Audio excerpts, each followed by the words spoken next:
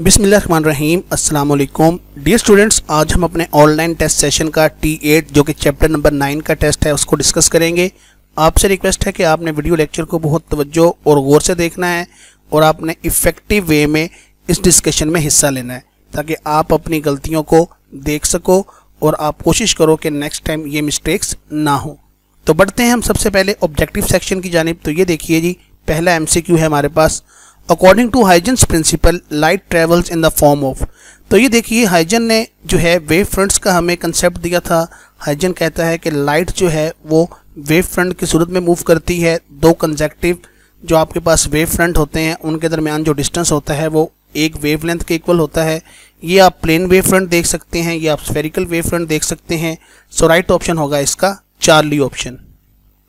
Polarisation of light proves that light waves are. अब ये देखिए, ये हमारे सामने जो है वो पोलराइजेशन जो है लाइट वेव्स की हमने आपको शो की हुई है। अब पोलराइजेशन का जो मेन कंसेप्ट है वो ये है कि पोलराइजेशन हमें ये बताती है कि लाइट जो है उसके अंदर दो प्रीपेंडिकुलर कंपोनेंट्स हैं। एक इसके अंदर इलेक्ट्रिक फील्ड है, एक इसके अंदर मैग्नेटिक फील्ड है और ये दोनों ही एक दूसरे के राइट एंगल पे हैं। तो यही वजह है कि हम कहते हैं कि light being electromagnetic wave have transverse nature. ठीक है, तो इस MCQ का राइट ऑप्शन बन जाएगा आपके पास Charlie option. The direction of propagation of light rays. अब ये भी हमें हाइजन्स के प्रिंसिपल से पता चलता है कि जो आपके पास रे ऑफ लाइट है ये हमें डायरेक्शन बताती है और जो रे ऑफ लाइट है ये वेव फ्रंट के प्रीपेंडिकुलर होती है। तो याद रखिएगा, ये MCQ ऐसे भी आ सकता है, angle between wave front end ray of light. तो इनके दरमियान एंगल हमेशा होगा 90 डिग्री या ये एक दूसरे के प्रीपेंडिकुलर होते हैं। सो राइट ऑप्शन आ जाएगा Charlie option, प्रीपेंडिकुलर to wave front. The surface of all points which have the same phase of vibration is called. तो it is a standard definition of wave front. ये आप देख सकते हो कि यहाँ पर ये आपके सामने सर्कुलर मोशन है। ये सर्कुलर मोशन यहाँ पर ये चीज़ शो कर रही है कि इन तमाम का जो फेज ऑफ वाइब्रेशन है वो सेम है, लिहाजा इस तरह के पाथ को हम बोलते हैं वेव फ्रंट। राइट ऑप्शन होगा Charlie option. An oil film floating on water surface exhibits beautiful colours due to. अब ये भी आपके एक्सरसाइज का शॉर्ट क्वेश्चन है और आप जानते हो, ये आप देख सकते हैं कि ये ब्यूटीफुल कलर पैटर्न है और ये होता है due to interference in thin films. So right option हो जाएगा इस MCQ का beta option. In thin films the path difference depend upon. अब वंस अगेन उसी चीज़ को हमने आगे लेके सॉल्व किया हुआ है। तो आप जानते हैं कि जो इंटरफेरेंस इन थिन फिल्म्स हैं, ये जो पैटर्न होता है ये 3 पैरामीटर्स के ऊपर डिपेंड करता है। Nature of film, thickness of film, angle of incidence, ये आप देख सकते हो। सो राइट ऑप्शन होगा इसका delta, all of this. For which colour the fringe spacing is minimum. तो ये देखिए, आपके पास जो फार्मूला होता है वो होता है del y equal to lambda L/d। अब आप देख सकते हो कि जो फ्रिंज स्पेसिंग है ये वेवलेंथ के डायरेक्टली प्रोपोर्शनल है। सो colour having lowest wavelength will have minimum fringe spacing. अब ये आपके सामने एक ट्रेंड है वेवलेंथ का कि जिसमें दिखाया गया है कि जो रेड कलर है उसकी वेवलेंथ सबसे ज़्यादा और वायलेट की सबसे कम होती है। सो इस सवाल के अंदर आपके पास जो ब्लू लाइट है उसकी वेवलेंथ सबसे कम है, इसीलिए उसकी फ्रिंज स्पेसिंग भी सबसे मिनिमम होगी। राइट ऑप्शन आ जाएगा Charlie option. A glass plate having a large number of parallel equidistant slits on it is called. तो ये स्टैंडर्ड डेफिनेशन है डाइफ्रैक्शन ग्रेटिंग की। ये आप देख सकते हैं कि किस तरह एक ग्लास स्लिट के ऊपर आपने इक्विडिस्टेंट पैरेलल लाइंस जो हैं वो मैकेनिकली रूल आउट की हुई हैं। सो राइट ऑप्शन आ जाएगा Charlie, diffraction grating. Interference and diffraction of light support the. अब ये भी इंपॉर्टेंट MCQ है, याद रखिएगा कि इंटरफेरेंस, डाइफ्रैक्शन और पोलराइजेशन, यहाँ पे पोलराइजेशन नहीं है लेकिन मैं बता रहा हूँ कि इंटरफेरेंस, डाइफ्रैक्शन एंड पोलराइजेशन ये तीनों ऐसे फिनोमिने हैं जो लाइट की वेव नेचर को डिस्कस करते हैं। ये आप देख भी सकते हो, ये इंटरफेरेंस है, ये डाइफ्रैक्शन पैटर्न है। सो राइट ऑप्शन आ जाएगा आपके पास alpha option. The grating element for a diffraction grating with 5000 lines पर सेंटीमीटर इज। तो ये देखिए जी, using the formula of grating element of diffraction grating D is equal to L/N। अब जो यहाँ पे L है ये आपके पास लेंथ है जो 1 सेंटीमीटर है, इसको मीटर में कन्वर्ट किया।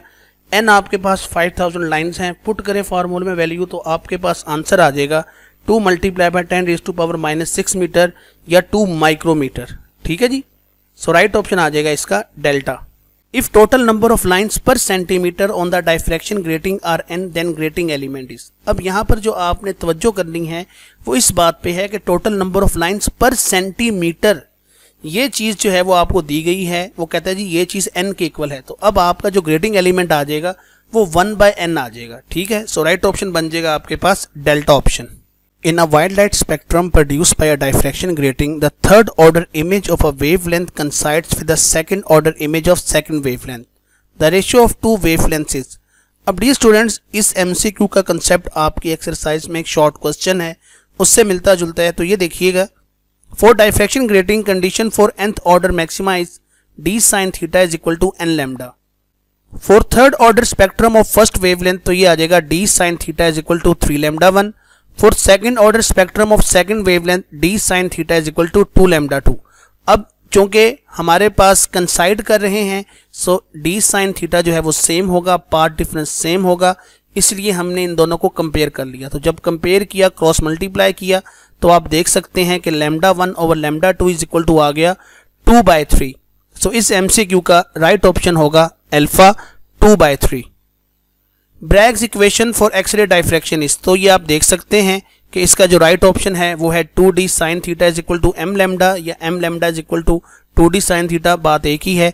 ये आप डिटेल में देख सकते हैं इसका सोल्यूशन। तो ये आपके पास एक्सपेरिमेंटल सेटअप है, ये आप जानते हैं कि जो टोटल पार्ट डिफरेंस है ये डबल हो जाता है, इसीलिए 2d sin theta is equal to m lambda.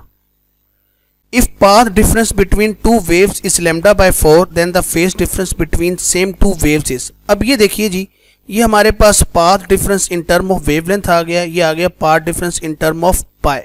तो अगर आपके पास पाथ डिफरेंस लैम्डा होगा तो ये होता है 2 पाई के इक्वल। इसी तरह अगर लैम्डा बाय 2 है तो ये पाई के इक्वल होता है।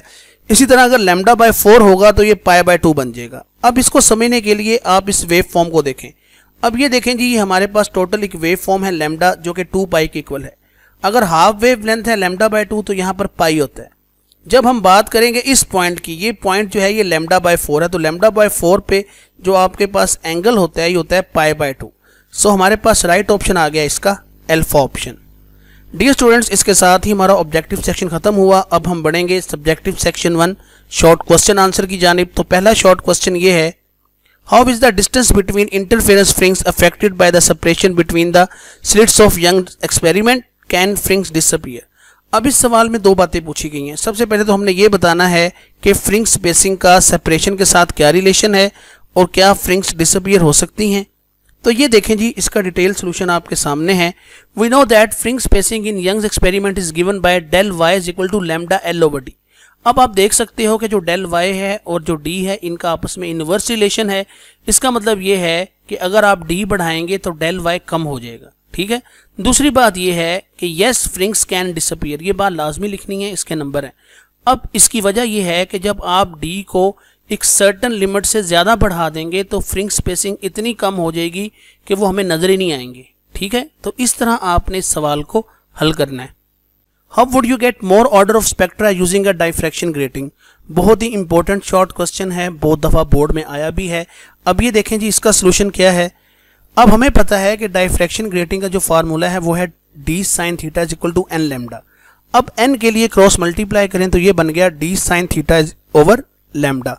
अब जो d है ये होता है 1 ओवर n के इक्वल। ये चीज़ मैं आपको बता के गया हूँ, MCQs में ग्रेटिंग एलिमेंट बोलते हैं distance between two consecutive lines on grating.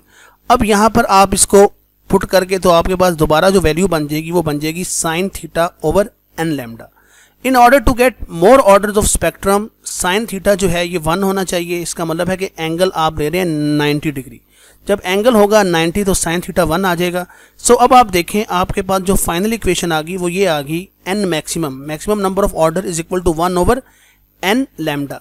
अब आपके पास दो चीज़ें हैं कि we should use a grating having less number of lines पर सेंटीमीटर, कि जिसकी नंबर ऑफ लाइंस पर सेंटीमीटर कम होगी उसके लिए ऑर्डर ज़्यादा आएगा। और दूसरा कि अगर आप लाइट इस्तेमाल करेंगे शॉर्टर वेवलेंथ की तो उससे भी आपके पास ऑर्डर ऑफ स्पेक्ट्रा ज़्यादा आएंगे। तो इस शॉर्ट क्वेश्चन में मेन कंसेप्ट ये है कि अगर आप नंबर ऑफ लाइंस पर सेंटीमीटर कम इस्तेमाल करेंगे तो ऑर्डर ज़्यादा आएगा। इसी तरह वेवलेंथ भी आप कम इस्तेमाल करेंगे तो ऑर्डर ज़्यादा आ सकते हैं। An oil film spreading over a wet footpath shows color. Explain how does it happen? तो सिंपल इसके अंदर जो मेन कंसेप्ट है वो है इंटरफेरेंस इन थिन एयर फिल्म्स। ये आप डिटेल में देख सकते हैं कि किस तरह से जो है वो इंटरफेरेंस जो होगी अपर और लोअर सरफेस से, जो लाइट वेव है वो पार्शली रिफ्लेक्ट होती है, पार्शली रिफ्लेक्ट होती है। यही वजह है कि वो आपस में फिर रीइंफोर्स कर लेते हैं, जिसकी वजह से इंटरफेरेंस प्रोड्यूस होती है। तो ये डिटेल सोल्यूशन आपके सामने है, आप इसको देख सकते हो। अंडर व्हाट कंडीशन टू और मोर sources of light behave as coherent sources. तो ये भी एक सिंपल और आसान सवाल है। ये देखिए जी, टू और मोर sources of light can only behave as coherent sources if they have constant phase difference between them. ये इंपॉर्टेंट बात है with respect to space and time. अब इसका मतलब ये है कि अगर एक सोर्स इन्वायरमेंट के अंदर क्रस्ट सेंड कर रहा है तो दूसरे सोर्स को भी उसी लम्हे क्रस्ट सेंड करना चाहिए, ठीक है, तभी उनके दरमियान एक कांस्टेंट फेज डिफरेंस होगा। To independent light source can never be coherent. अब ये इंपॉर्टेंट तरीन बात है और ये एमसीक्यू भी है, ये याद रखिएगा कि इंडिपेंडेंट लाइट सोर्सेस जो हैं वो कभी भी कोहेरेंट नहीं होती। अब अगला सवाल ये है कि कोहेरेंट सोर्स बनाते कैसे हैं। तो ये देखें, a common way to produce coherent sources is to illuminate a screen having to और मोर स्लिट्स। इसका मतलब ये है कि आप एक स्क्रीन लें, उसके ऊपर आप 2 होल्स बना लें या 2 स्लिट्स बना लें और उसके पीछे एक लाइट सोर्स रख दें, तो वो जो एक लाइट सोर्स है वो 2 हिस्सों में तकसीम हो जाएगा। अब वो दोनों जो होंगे वो कोहेरेंट सोर्सेज होंगे। How would you distinguish between unpolarised and plane polarised light. तो ये देखिए जी, ये भी बड़ा इंपॉर्टेंट सवाल है। We can distinguish between unpolarized and plane polarized light by using a polarizer। ये आप जानते हैं एक मटेरियल होता है। If a polarizer is rotated in front of incident unpolarized light, a component of light will pass through it for each orientation। कि अगर आपके पास अनपोलराइज्ड लाइट है और आप उस पोलराइजर को रोटेट कर रहे हो तो वो लाइट उसमें से गुजर जाएगी किसी भी ओरिएंटेशन पर, किसी भी एंगल पर। फॉर पोलराइज्ड लाइट, अब अगर लाइट पोलराइज होगी या पोलराइज्ड लाइट होगी, no light will pass through the polariser except for certain angle orientation. कि कुछ खास एंगल और ओरिएंटेशन पर कुछ लाइट गुजर सकती है, जबकि बाकी जो है वो लाइट उसके अंदर एब्जॉर्ब हो जाएगी। तो हमें पता चल जाएगा जो इनकमिंग इंसिडेंट लाइट है वो पोलराइज्ड है, ठीक है। तो ये इंपॉर्टेंट है, इसको जरा देखिएगा। Calculate the fringe spacing between adjacent dark fringe produce in Young's double slit experiment. अब आपकी बुक में उसने जो सॉल्व किया हुआ है वो एडजेसेंट ब्राइट का किया हुआ है, हमने यहाँ पर एडजेसेंट डार्क दे दिया। तो ये देखें जी, सबसे पहले इंपॉर्टेंट बात ये है कि आपको पता होना चाहिए कि distance of dark fringe from central bright. तो ये सेंट्रल ब्राइट का ये फार्मूला है, यहाँ पे मैंने मेंशन कर दिया। ये सेंट्रल ब्राइट, ये उससे ऊपर एक फ्रिंज है और ये उससे ऊपर एक फ्रिंज है। इसका ऑर्डर YM है जबकि इसका ऑर्डर है YM+1। ये एक ऑर्डर हमने ज़्यादा लिया है, ठीक है। बिल फर्ज अगर ये 1 ऑर्डर है तो ये 2 ऑर्डर होगा। अब ये आपके पास YM+1 आ गया, इसको मैंने +1 कर दिया इसके अंदर। अब हमें डेल Y चाहिए, तो डेल Y कब आएगा, इन दोनों को माइनस करें। तो ये डिटेल सोल्यूशन आप देख सकते हैं। जब हमने इसको डिटेल में सॉल्व किया तो हमें पता है कि डेल Y = λL/d। ये बात आप जानते हैं कि चाहे ब्राइट फ्रिंज हों चाहे डार्क फ्रिंज हों, उनके जो एडजेसेंट उनका जो डिस्टेंस है वो सेम रहता है, उनकी जो फ्रिंज विड्थ है वो सेम रहती है, जिसकी वैल्यू होती है डेल Y = λL/d। तो इस तरह से आपने इस क्वेश्चन को सॉल्व करना है। What are Newton's rings, Y central fringe is dark. अब यहाँ पर आपसे 2 बातें पूछी गई हैं, एक तो न्यूटन रिंग की डेफिनेशन और दूसरा ये पूछा गया है कि सेंट्रल जो रीजन होता है, जो सेंट्रल फ्रिंज है वो डार्क क्यों होती है। तो आपने ज़रा अब मेरी बातें ध्यान से सुननी है। सबसे पहले तो हम इसको डिफाइन करेंगे कि कंसेंट्रिक रिंग्स जो होते हैं हमारे पास, जो कि इंटरफेरेंस ऑफ लाइट की वजह से बनते हैं। थिन एयर फिल्म भी हमें पता है जी इसके अंदर इस्तेमाल होती है। अब इंपॉर्टेंट बात यह है कि सेंट्रल फ्रिंज डार्क क्यों है। तो सेंट्रल फ्रिंज डार्क होती है डिस्ट्रक्टिव इंटरफेरेंस की वजह से, क्योंकि दोनों जो आपके पास लाइट बीम्स हैं उनके दरमियान जो पाथ डिफरेंस होता है वो होता है 180 डिग्री, ठीक है। अब उसकी वजह यह है क्योंकि जो आपके पास पॉइंट ऑफ कॉन्टैक्ट है वहाँ पर थिकनेस तो होती ही नहीं है। तो यही वजह है कि जब उस रीजन में लाइट फॉल करेगी तो वो लाइट जो है रिफ्लेक्ट हो जाएगी, जिसकी वजह से 180 डिग्री एडिशनल पाथ डिफरेंस आ जाता है। तो जिसकी वजह से डिस्ट्रक्टिव इंटरफेरेंस होती है और सेंट्रल फ्रिंज डार्क हो जाती है। तो ये आप डिटेल में इसका सॉल्यूशन देख सकते हो। ये आपके सामने इसका सॉल्यूशन है, इसको नोट कर लें, इसको लिख लें अपने पास। मेन कंसेप्ट में आपसे डिस्कस कर चुका हूँ। अगर कोई चीज़ आपने डिस्कस करनी हो, पूछनी हो, तो आप कमेंट सेक्शन में ज़रूर पूछा करें, ठीक है। Define optical rotation, what is its importance. तो ये बहुत ही एक इम्पोर्टेंट और कंसेप्चुअल शॉर्ट क्वेश्चन है। ये आपकी बुक से ही जो है वो मैंने क्रॉप किया हुआ है, ये आप देख सकते हो। ऑप्टिकल रोटेशन का मेन कंसेप्ट ये है कि लाइट बीम जब किसी ऐसे मीडियम में, किसी ऐसे पार्टिकल के साथ जो ऑप्टिकली एक्टिव हो, उसके साथ इंसिडेंट होती है, तो लाइट का जो आपके पास प्लेन है वो सर्टेन डिग्रीज रोटेट हो जाता है, ठीक है। अब इसकी इम्पोर्टेंस और इसकी एप्लीकेशन ये है कि इंडस्ट्री के अंदर हम इसको इस्तेमाल करते हैं कंसंट्रेशन फाइंड करने के लिए, ठीक है। तो जब हम किसी कंसंट्रेटेड सोल्यूशन के ऊपर लाइट को फेंकते हैं तो लाइट का जो प्लेन है वो रोटेट हो जाता है, जिससे हमें पता चल जाता है जी अच्छा इसकी कंसंट्रेशन इतनी है, ठीक है।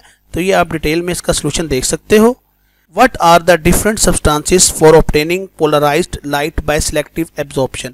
अब आप जानते हैं कि selective absorption जो है ये लाइट को अनपोलराइज से प्लेन पोलराइज करने का एक मेथड है, और यहाँ पर जो सब्सटेंसेस हैं उनको हम बोलते हैं डाइकोरिक सब्सटेंसेस, ठीक है। और इस तरह का जो एक कमर्शियल आपके पास मटेरियल होता है उसको हम पोलराइड बोलते हैं। तो ये डिटेल सोल्यूशन आप देख सकते हो इसके अंदर, ठीक है। What would be the pattern appeared on the screen if light behaves as particle instead of wave?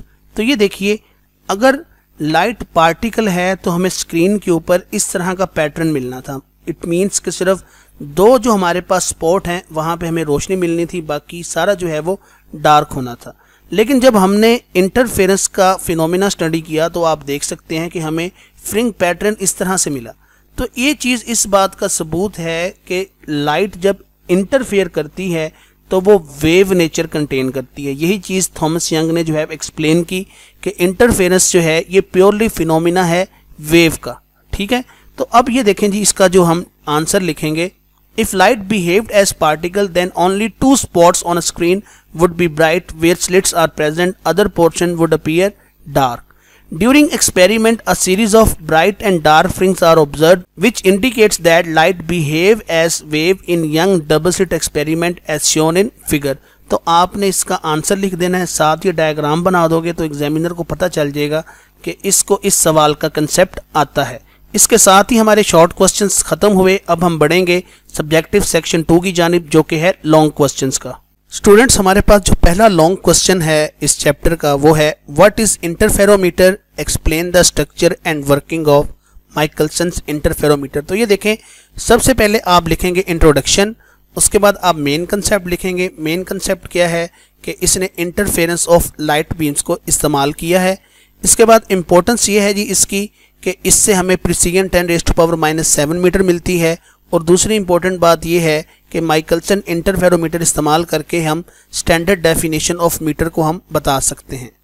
इसके बाद आप डायग्राम और कंस्ट्रक्शन जो है इसकी करें, बताएं कि जी यहाँ पर क्या क्या चीज़ें चाहिए। एक मूवेबल मिरर है, एक फिक्स्ड मिरर है, एक सोर्स ऑफ लाइट चाहिए आपको। इस तरह आपके पास दो प्लेट्स हैं जो कि सेम मटेरियल से आपने जो है वो उसको कट किया हुआ है। एक हाफ सिल्वर्ड है जबकि एक ट्रांसपेरेंट है, ठीक है। इसके बाद आप एक्सप्लेन करें कि किस तरह से एक रे ऑफ लाइट जो है या एक बीम ऑफ लाइट जो है वो आती है, वो दो हिस्सों में स्प्लिट होती है। एक हिस्सा उसका ट्रांसमिट होके मिरर M1 की तरफ जाता है, जबकि दूसरा जो है वो ट्रांसमिटेड पोर्शन M2 की जानिब जाता है। फिर दोनों जो हैं वो ऑब्जर्वर आई में मिलती हैं, तो वहाँ पर इंटरफेरेंस होती है। ये सारी बात। अब जो इसके अंदर इंपॉर्टेंट तीन बात है वो ये है जो मैंने यहाँ पे लिखी है, और ये लाजमी तौर पे आपने मेंशन करनी है, इसी के ही नंबर हैं। वो बात ये है, the total path difference between two beams will be the double of the distance through which M1 is moved. अब मिसाल के तौर पे आपने M1 को λ/2 मूव किया है, तो टोटल पाथ डिफरेंस इसका डबल, इट मीन्स λ हो जाएगा। इस तरह अगर आपने मिरर M1 को λ/4 जो है वो शिफ्ट किया है, तो टोटल पाथ डिफरेंस हो जाएगा λ/4 प्लस λ/4 इज इक्वल टू λ/2, ठीक है। तो ये चीज़ इंपॉर्टेंट है, इसको आपने जो है लाजमी तौर पे मेंशन करना है। इसके बाद आप फ्रिंज शिफ्टिंग का बताएं कि जब भी आप λ/2 शिफ्ट करेंगे मिरर को, तो जो है वो फ्रिंज जो है वो शिफ्ट हो जाएंगी। उसके बाद वर्किंग इक्वेशन आ जाती है इसकी, L is equal to m λ/2, ठीक है। तो इस तरह से आपने इस लॉन्ग क्वेश्चन को सॉल्व करना है। इसके बाद जी हमारे पास न्यूमेरिकल है। अब ये न्यूमेरिकल जो है ये हमने माइकलसन इंटरफेरोमीटर से ही जो है वो लिया गया है। उसके मैथमेटिकल फार्मूले को आपको प्रैक्टिस करवाई गई है डिटेल में। तो ये देखिए जी, वेवलेंथ ऑफ लाइट आ गई हमारे पास। उसके बाद डिस्टेंस मूव ये भी आ गया हमारे पास, इनको आप SI यूनिट्स में कन्वर्ट कर लें। इसके बाद जी नंबर ऑफ फ्रिंज शिफ्टेड, ये हमने M निकालना है। फार्मूला आपके सामने आ गया, ये जी वैल्यूज़ पुट करें तो आपके पास 792 ऑर्डर आ जाएंगे। तो इस तरह से आपने इस न्यूमेरिकल को सॉल्व करना है। सिंपल है, आसान है, कोई कॉम्प्लिकेशन इसके अंदर नहीं है। इसके बाद जो नेक्स्ट हमारे पास लॉन्ग क्वेश्चन है वो है जी, explain x ray diffraction through crystals with the help of diagram. अब ये देखें जी, सबसे पहले आप बताएंगे कि एक्सरे क्या है। एक्सरे की वेवलेंथ बताएंगे कि ये इलेक्ट्रोमैग्नेटिक रेडिएशंस हैं, इनकी वेवलेंथ बहुत कम होती है, बड़ी एनर्जेटिक होती हैं। उसके बाद आप क्रिस्टल्स बताएंगे, क्रिस्टल्स क्या होते हैं, तो आपने कहना जी क्रिस्टल्स आपके पास वो टाइप है सॉलिड्स की कि जिनके अंदर एटम्स की एक रेगुलर अरेंजमेंट होती है और मोस्टली उनका जो सेपरेशन है वो d = 10⁻⁻10 मीटर होती है। फिर मेन कंसेप्ट आपने ये बताना है कि for x ray diffraction through crystals wavelength should be of the order of distance between the atoms. मतलब यहाँ पे लैम्डा और d जो है ये कंपेरेबल होने चाहिए, तभी एक्सरे डायफ्रैक्शन हो सकती है। इसके बाद एक्सपेरिमेंटल सेटअप आप बनाएं, ठीक है जी, जो डायग्राम आपकी बुक में बनी हुई है। उसके बाद एक्सप्लेन करें कि किस तरह से एक रे ऑफ लाइट आती है, जब वो किसी एटम से टकराती है तो वो रिफ्लेक्ट हो जाती है, दूसरी रे उसके अंदर पेनिट्रेट करती जाती है, जब तक वो किसी दूसरे एटम के साथ स्ट्राइक नहीं करती तब तक वो रिफ्लेक्ट बैक नहीं होगी। तो ठीक है, यहाँ पे आपने ये बताना है कि वो जो एटम्स हैं वो एक तरह से मिरर की तरह बिहेव करते हैं। उसके बाद ब्रैग्स इक्वेशन आ जाएगी, ठीक है। एक्सपेरिमेंटल सेटअप को जब आप एक्सप्लेन कर रहे होगे तो जब आप एक्सपेरिमेंटल सेटअप को एक्सप्लेन कर रहे होगे तो आप वहाँ पे बताएंगे कि जो टोटल पाथ डिफरेंस है ये 2d sin theta = m lambda है, और यही हमारे पास ब्रैग्स इक्वेशन है।